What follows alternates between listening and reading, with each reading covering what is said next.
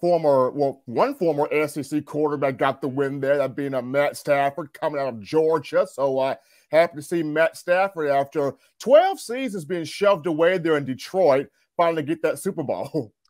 Don't think many people would be surprised to see the current Alabama quarterback one day hoisting a Super Bowl trophy. He certainly did that with the Heisman Trophy last season.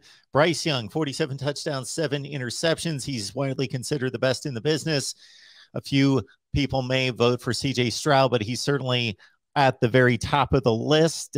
People excited in the Alabama camp concerning 5-star freshman in the 2022 class, Ty Simpson. Run down the quarterback situation for us, Stephen, maybe starting with the thought, how can Bryce Young possibly be better in 2022?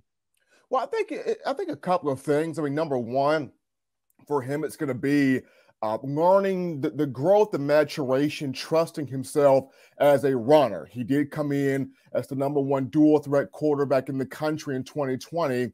And a lot of times when you have quarterbacks that really gifted athletically, at times it's like, I want to show how gifted I am running the football, but at the same time, I want to prove that I'm an accurate passer. I have a lot of skills in the passing game. I can distribute the ball all over the field and make all the throws necessary on the field. So it's kind of that push and pull of, yes, I know I can run, and I want to show I can run. But at the same time, I want to also show I can throw the football effectively. So, for Bryce, it's being able to trust himself to run when he's given those opportunities and growing in that area, because the more he can do athletically, the more it makes Alabama's offense that much more dangerous and explosive under Bill O'Brien. So that's number one. And number two for Bryce is just that being able to understand if something's not there, it's okay to throw the ball away. And that's something that he and Tua Tagovailoa kind of share, because with Tua, he would hold on to the ball, he would wait, trying to see if a receiver would come open.